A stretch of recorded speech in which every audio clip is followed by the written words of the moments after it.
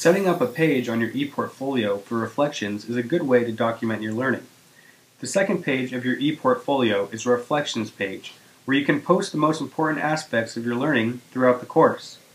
Think of this as your own personal blog section. Please follow the instructions to set up a reflections page in Google Sites.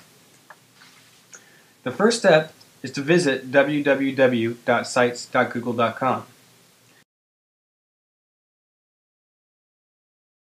You will then want to sign in to the Google Sites page.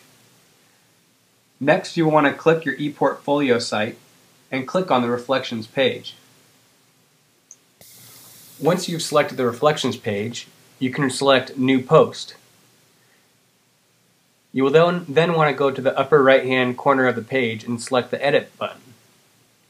You can then begin filling in your Reflections posts week by week.